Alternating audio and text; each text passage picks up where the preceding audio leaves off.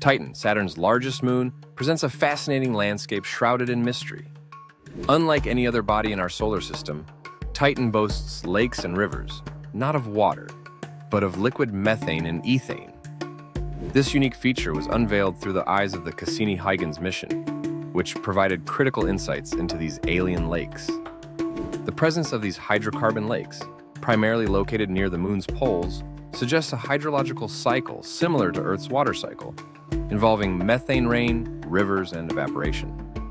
Titan's thick atmosphere, rich in nitrogen with a touch of methane, creates a greenhouse effect, allowing these liquids to remain stable despite the frigid surface temperatures of 179 degrees Celsius.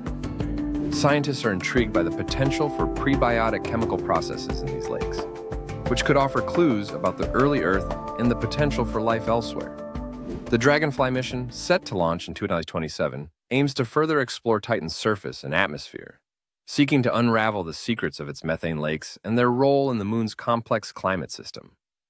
Titan's lakes not only deepen our understanding of this distant world, but also expand the horizons of astrobiology and the search for life beyond Earth.